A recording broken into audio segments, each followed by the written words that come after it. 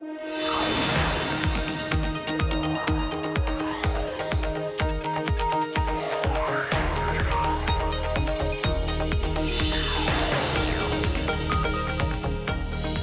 is Bloomberg Technology. I'm Emily Chang. All this week, Bloomberg Television and Radio are on the ground in Boston showcasing tech giants and startups, plus breakthrough technologies in the fields of biotech and robotics. We're speaking with innovators, venture capitalists, and educators who have laid roots all across the city. And we've got developing news as well on Snapchat. Shares have gone off a cliff after the first earnings report as a public company. I'm going to get to that in a moment. But first to Caroline Hyde, who joins us now from the Harvard Innovation Lab in Boston. Caroline, tell us what you got coming up this show.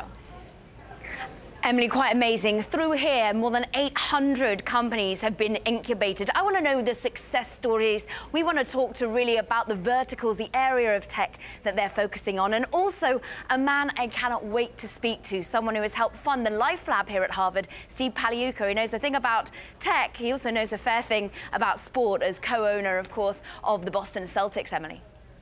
All right, Caroline, stay with me. I want to dive into Snap's first quarterly earnings report as a publicly traded company. Shares of Snapchat's parent company now plunging in after hours, trading down as much as 25%.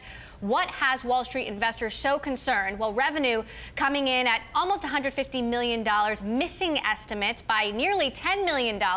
Snap reporting 166 million daily active users, also trailing Wall Street expectations. So are the copycat moves by the likes of Instagram and Facebook taking a toll? Joining us now from New York, James Cakmak of Monness, Crespi, and Hardt. So, James, a lot to digest here. International growth flat across 3 quarters in a row now. $2 billion in stock-based compensation. You've been very positive on Snap. What went wrong here? Yeah, we've been positive. We have been giving them the benefit of the doubt. I will say, look, the user number, I think, was okay. The issue there is not so much. I think the bigger concern is on the monetization side. ARPU did fall 15% sequentially to 90 cents. That is where the street was, but you did want to see outperformance as far as that metric is concerned. And you put that together, you get to a revenue number of 150 million, 7 million below consensus. And I think coming out of the gate, the issue coming into this quarter was the fact that you had a very difficult setup where expectations were sky high and the bias was incredibly toward the downside. So it really was a difficult performance for the company to meet. Well, we've been listening in on the earnings call. Evan Spiegel, the CEO, has been speaking. He had this today to say. Take a listen about ad revenue. We made significant progress in automating our advertising business this quarter, with more than 20% of Snap ad impressions delivered programmatically through our API. Automating our ads platform means that advertisers get better pricing, our community sees better ads, and we are able to make more money per impression. Now, James, as we know, Facebook has basically lifted Snapchat stories and spread it across all the platforms, from Facebook to Instagram to WhatsApp to Messenger. Snapchat stories are critical. This is where they display their ads. How concerned are you about the competition? Not so much yet. I mean, look, the users are growing at a healthy rate. And engagement is growing. You know, we also learned on this call that engagement time spent has gone north of 30 minutes per day. You know, that's a very sizable number. You know, peg that against Facebook properties, 50 minutes across their portfolio of apps in aggregate. So, you know, their engagement is there. And I think the use cases are different, you know, when it comes to Snap, as far as the messaging, the more rawness of the experience, as well as on the content side through their Discover platform. So I'm not looking at it as completely apples to apples, you know, with Instagram. And I think if you can see a situation where ARPU, which is the monetization per user, increases dramatically, because when you benchmark it against Facebook, it's only 10% of where Facebook is, and it's 20% of where Twitter is. You're not telling me that it can't get to where Twitter is today, you know, so that's kind of the bull case for the stock. James, it's Caroline Hyde in Boston. Great to have you with us. I remember the day that you came out with a buy recommendation. You were one of the first to do so. $25 a share, still seeming reasonable to you, despite the fact that we're plumbing, well, back to the depths of when the IPO priced at $17. I'm inclined to say it is right now, you know, just based on looking at the initial numbers and hearing what I am on the call as it relates to the user growth and it relates to the time spent. monetization is a question that we need to drill a little bit further on. It's unfortunate that we're not getting any more clarity quantitatively on the financial outlook as we look into 2Q and for the year. They're kind of pinning that on our growth is going to be stemming from the timing of our product rollouts. So a lot of questions. There's a lot more explaining to do that we would like to see, but at least the users and the engagement are going in the right direction. So still giving them benefit of the doubt, as you said at the start of the call. I just want to ask more broadly a question about IPOs and how this reflects on it, because Axios, we've already heard from Dan Primark saying this could cause a bit of a cloud around IPOs, internet-based IPOs going forward. Does this make perhaps the IPO pipeline a little bit more worrying when we see this sort of first quarter revenue numbers coming out? Yeah, I mean, slightly. Look, the IPO itself was a success. I think you can argue that. I think the issue was, it's interesting because the expectations just got so high with the sentiment so negative. The most bearish people on the stock had the highest estimates. And when you talk to the buy-side community, that was the case as well. So, it was a very difficult company, a very difficult setup to perform against because, they had to do well beyond the rosiest of expectations in order to put the naysayers to rest. So I think it was kind of a lose-lose situation where I think that's a learning lesson that other potential IPOs can take. But the IPO itself, I think you can argue was okay. All right. Well, Snap shares now down almost 26% after hours. We're continuing to listen in on that call. James, I know you'll be jumping on there. James Cakmak, analyst at Monness, Crespi, and Hardt. Thanks so much, Caroline. I'll send it back over to you in Boston. We'll continue to monitor the call and bring headlines as we have them. We will do, and whether we see any analyst changes, only 6 sells on this stock at the moment, Emily. But now let's bring it back to Boston, and we'll be speaking with none other than Bain Capital Managing Director and Boston Celtics co-owner, Steve Pagliuca. That's next. This is Bloomberg.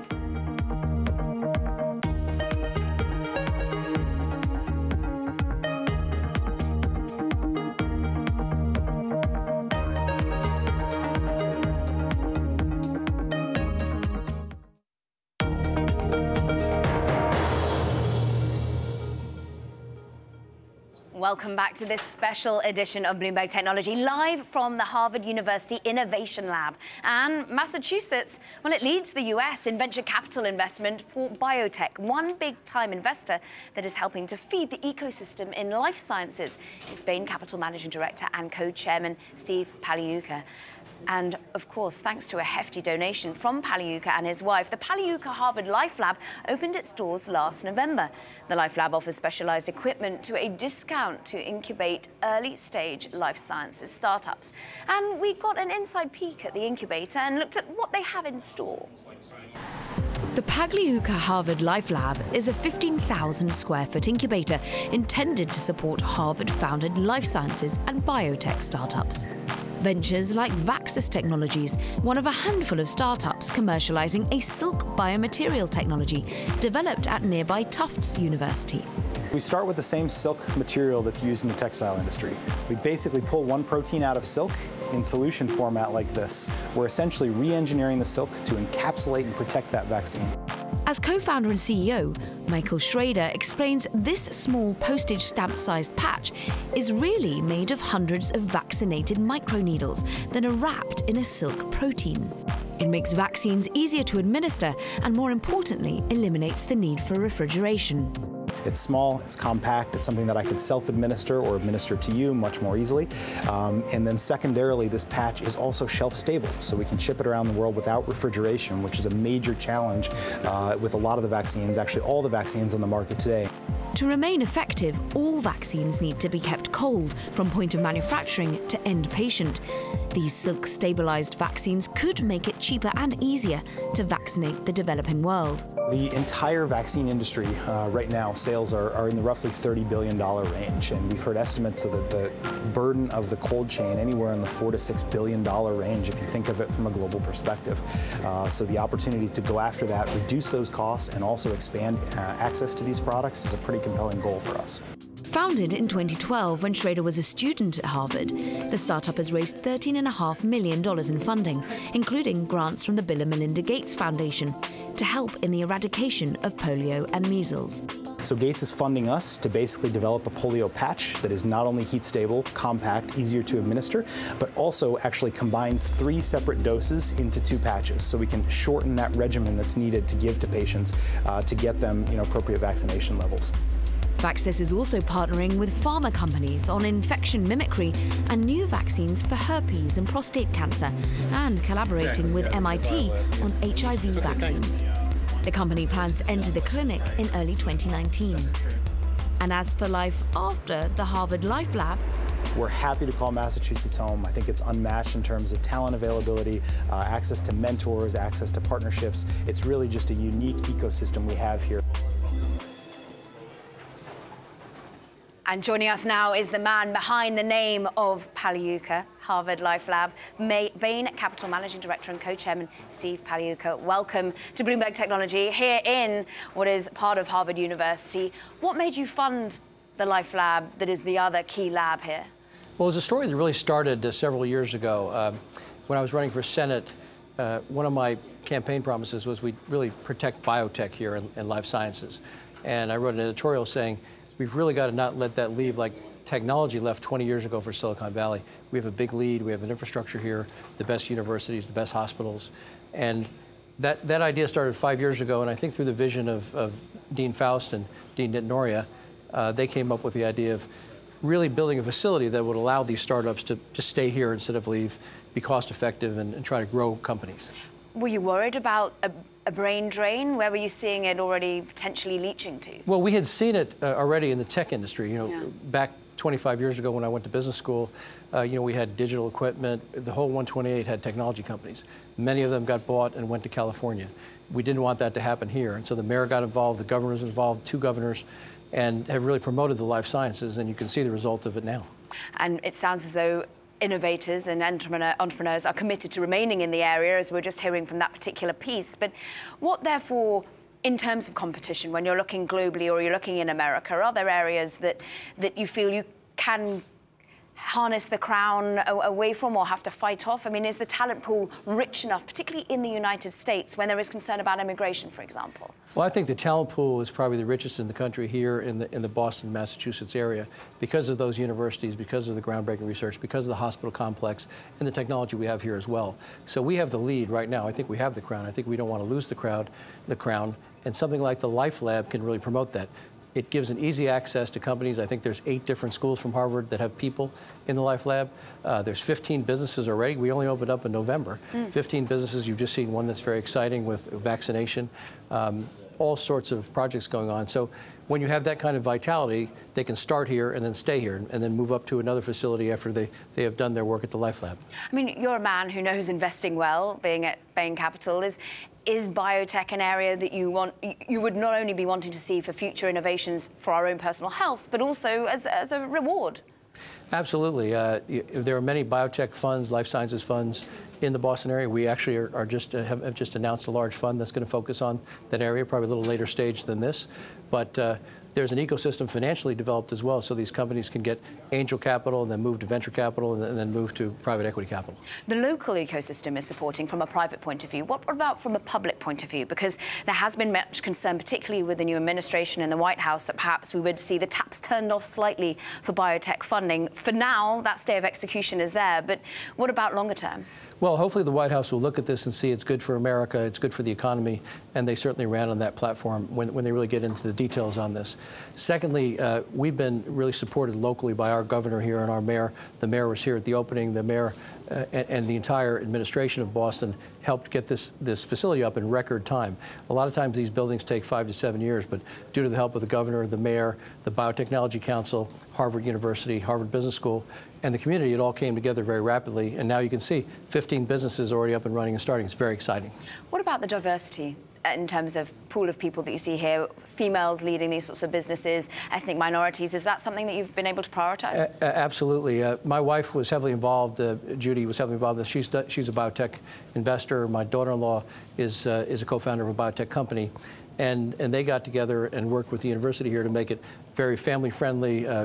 We have rooms for women, rooms for birthing, rooms to bring kids, breastfeeding, all the kinds of things, state-of-the-art, that you can think of to make it a very friendly environment and a very easy environment to work for everyone. Fascinating. Well, I'm going to be digging into some of your investment theses and perhaps some of your love of sport as well. Steve Pagliuca, of course, Bain Capital Managing Director, is going to be sticking with me. Much more ahead from our special coverage in Boston, of course. We're also broadcasting on Bloomberg Radio. That's 1200 AM and 94.5 FM HD2 in Boston. And Bloomberg is the official broadcast media partner and co-sponsor of the Boston Pops Fireworks Spectacular. That, of course, on July the 4th. This is Bloomberg.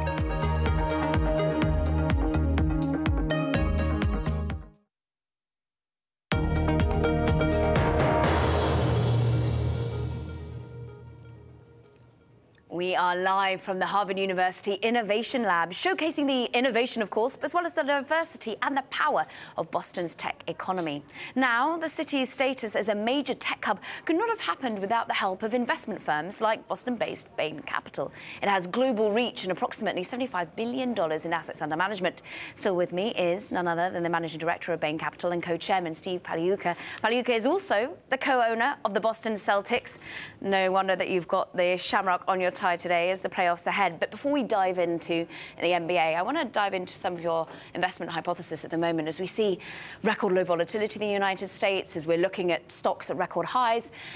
What about private equity in the areas that you're looking at? Well, first of all, prices are very high cyclically, and we know that. That's why Bain Capital, we have tried to really be disciplined in terms of the deals we do.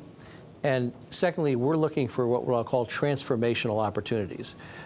So, for example, 3 of the companies we have in the portfolio, we bought 2 companies at once and put them together to form a stronger, more strategic, larger company on a global scale. So globalization, putting companies together, looking at areas that we know very well. We're big into technology, into healthcare, industrial, consumer, and we've had great success with that strategy of being disciplined.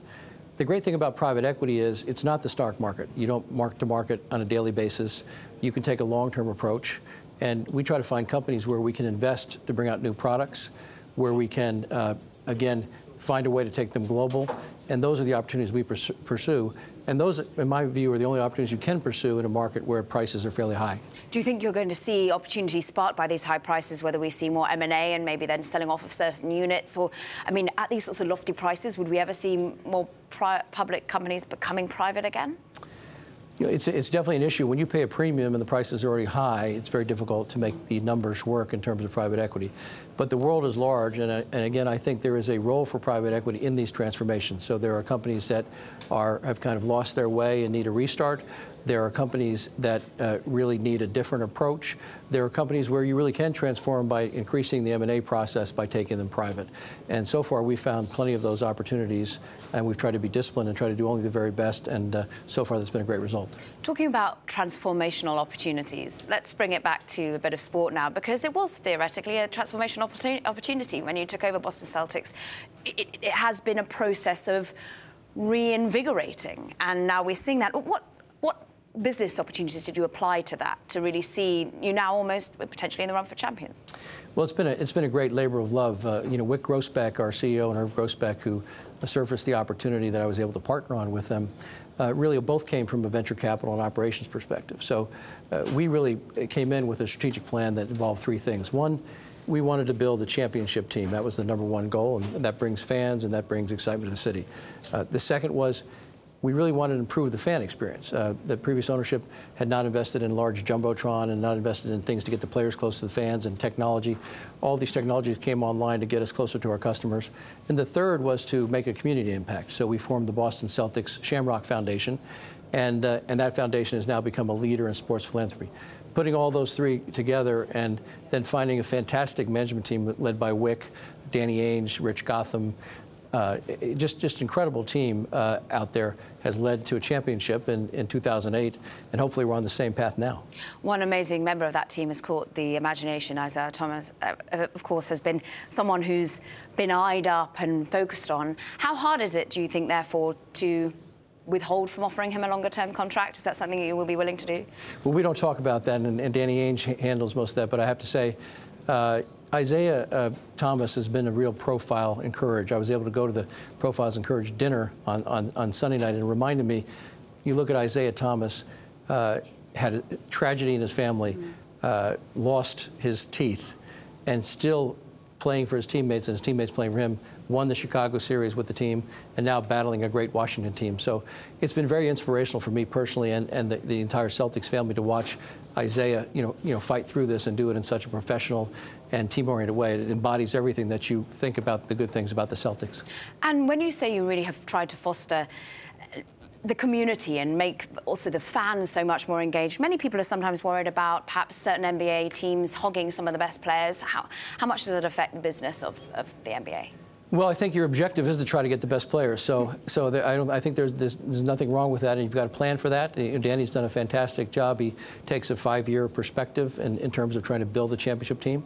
So we have salary cap space to get a free agent this summer. We have a very high draft choice. We have the highest probability to get the first pick through a trade that we pull off. So the combination of getting young players, getting free agents, and making beneficial trades, can bring you a championship. And Danny seems to have found a great formula. And I think, again, stepping back, one of the keys to the Celtics' success is we've really backed great folks. We've had the same folks in place almost longer than anybody in the NBA, and it's really paid dividends. So the patience has paid dividends. Steve Pagliuca, it's been wonderful speaking to you. Good luck tonight with the players. Great to be here. Bain Capital and co-chairman Steve Pagliuca. Much more from Boston coming up next. This is Bloomberg.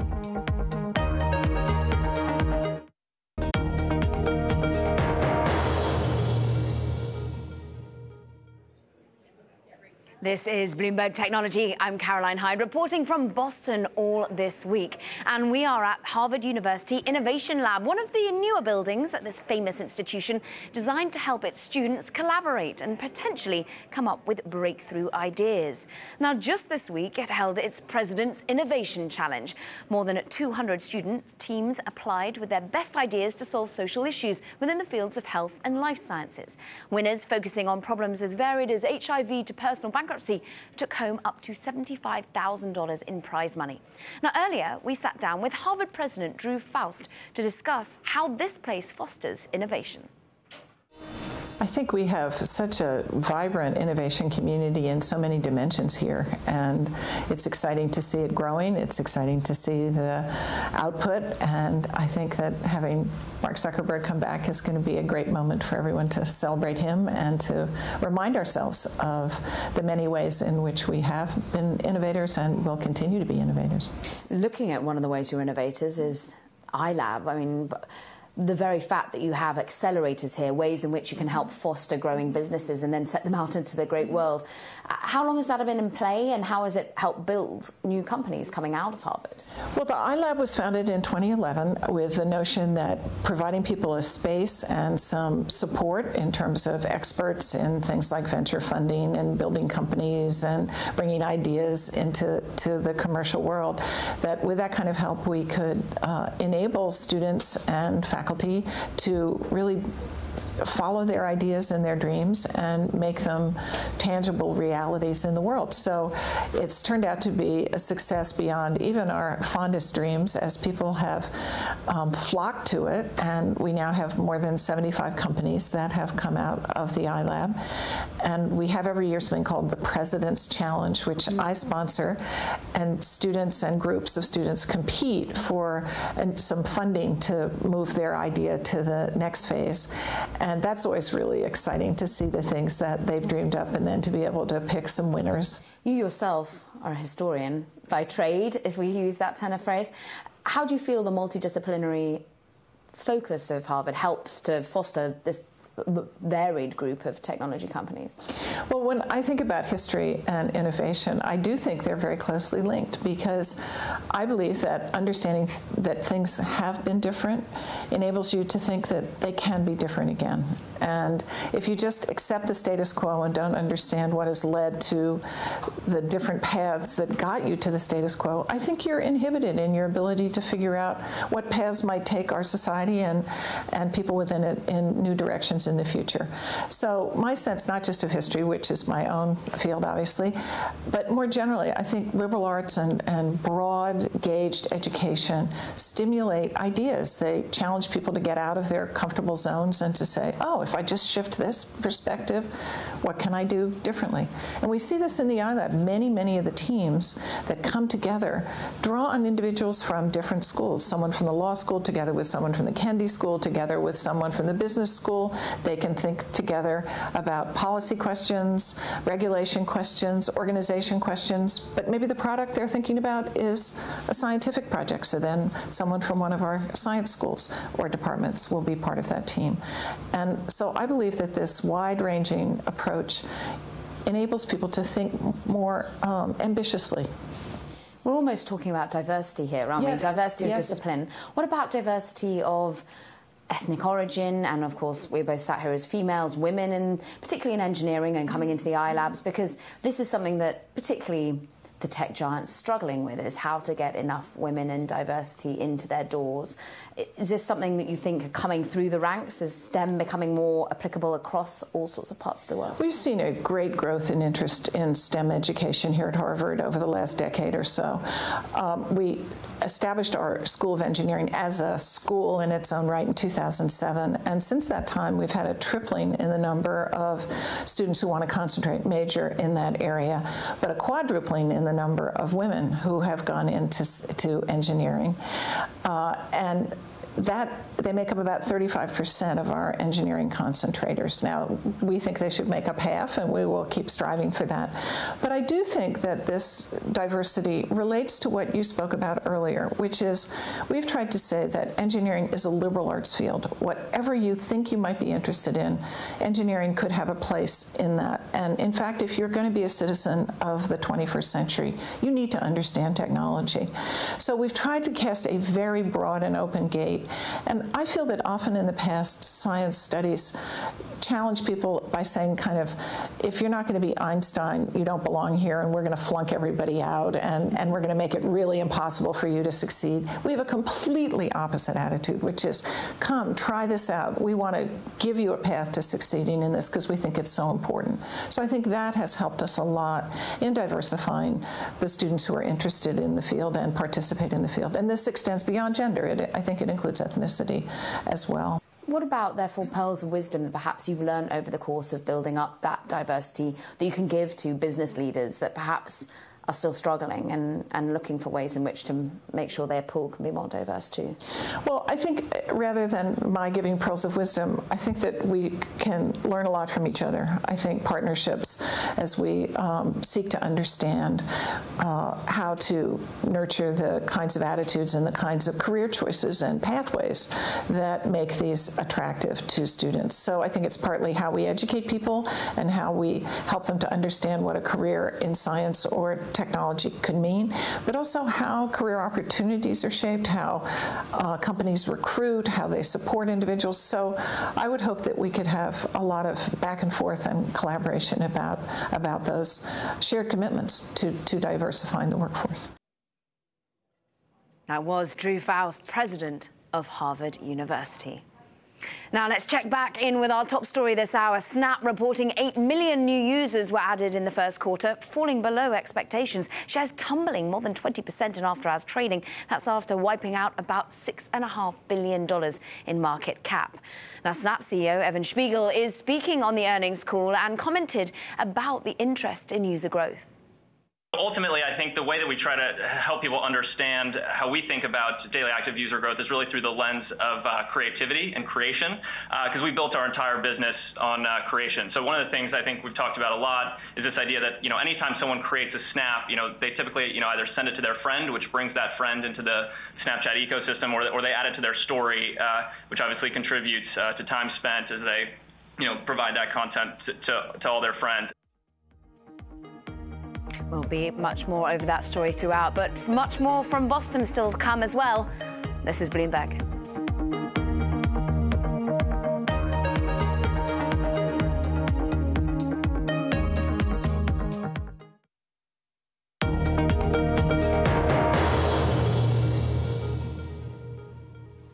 Now, the Harvard Innovation Lab, or iLab as it's known, is aiming to give its future innovators a leg up. Open to students across the university, the lab offers a unique space for collaboration and education. A keystone initiative of the Harvard iLab is its venture incubation program.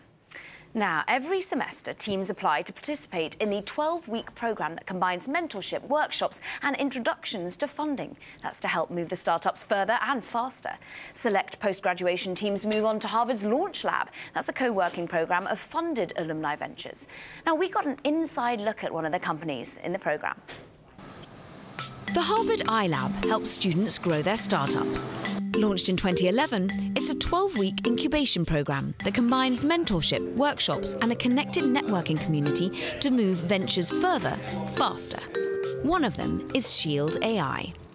My combat experiences in Afghanistan led me to found Shield AI, and it was basically a recognition, which a lot of people have, a lot of combat veterans have, that technology could prove very useful on the battlefield if it was autonomous. Brandon Seng founded Shield AI in 2015. Headquartered in San Diego, California, Seng is earning his MBA from Harvard Business School. So this drone is different from the other drones that you see on the commercial markets today because it doesn't require a pilot. So you see a lot of drones advertise themselves as autonomous drones, and what they're doing is they're following GPS waypoints. And so our drone does not require GPS to navigate. So using simultaneous localization and mapping, which are a lot of the same technologies you see in driverless cars, it is able to navigate its environment and find these threats for the operators outside about to conduct a clearance. The company has raised $10.5 million in funding. Harvard's network is incredibly powerful, and it allows you access to people with capital. And currently has contracts with the Department of Defense and the Department of Homeland Security. But Shield AI exists in a fast-growing market with competitors. The global market for commercial applications of drone technology, estimated at about $2 billion in 2016, will balloon to as much as $127 billion by 2020, according to PricewaterhouseCoopers. Shield AI plans to deploy its first product later this year, but the mission is far from complete.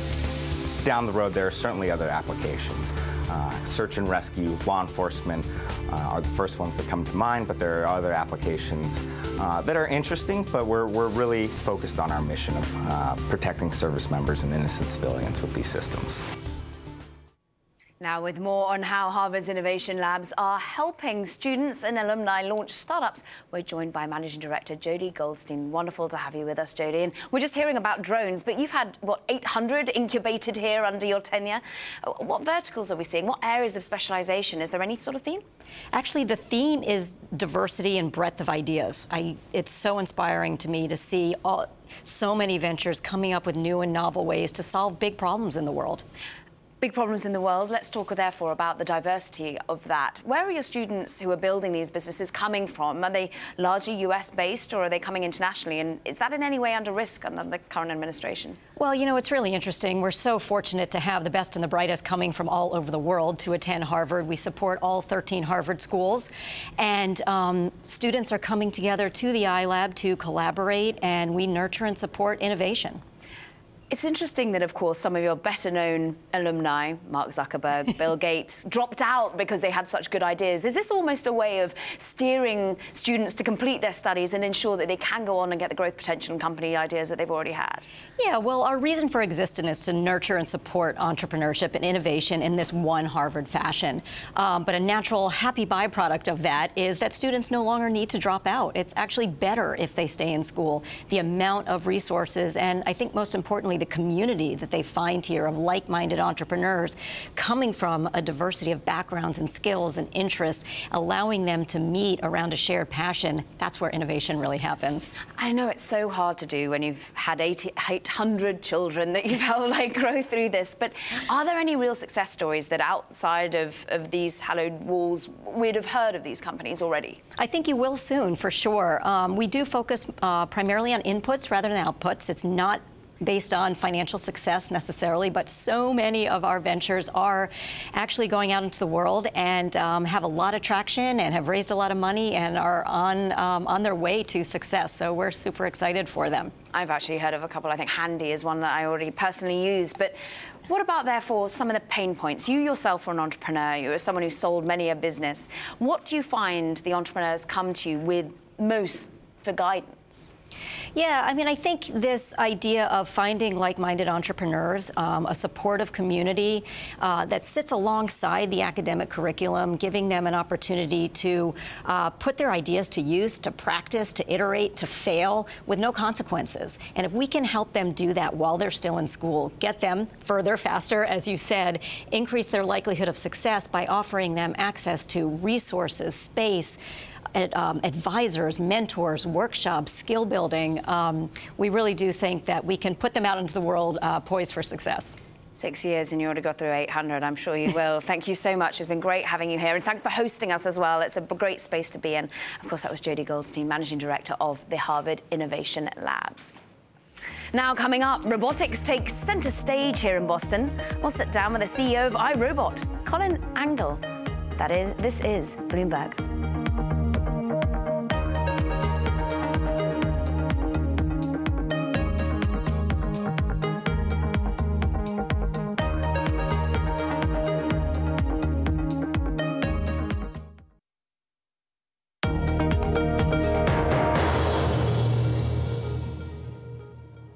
Welcome back to this special edition of Bloomberg Technology. I'm Caroline Hyde, and we are live from Boston all this week, showcasing the innovation, the disruption that the city's tech economy is bringing. Now, robotic companies are combining software, machine learning, and hardware technologies in one product. And one company doing just this is iRobot. Shares hit an all-time high after the company updated its outlook for 2017. Joining us now is iRobot CEO Colin Angle. Wonderful to have you here. Thank you very much indeed. And many people know you for the Roomba, the robot that helps clean up your floor at home.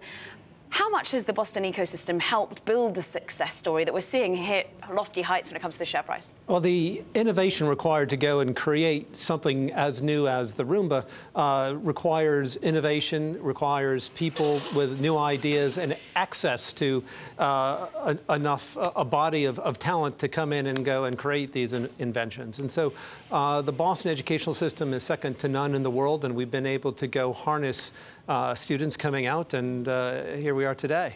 Harness new students, harness also new board members. And it's interesting, when you brought those board members on board, they were looking at Internet of Things, SaaS, we're looking at software as a service. These were areas that you said this is why you should have them on. Yes. What, therefore, next from iRobot? Well, the smart home is becoming a very important thing. And as more and more things get connected in our home, we have to deal with the question of how do we organize and control it. And you might think that's an AI problem, but it's really not.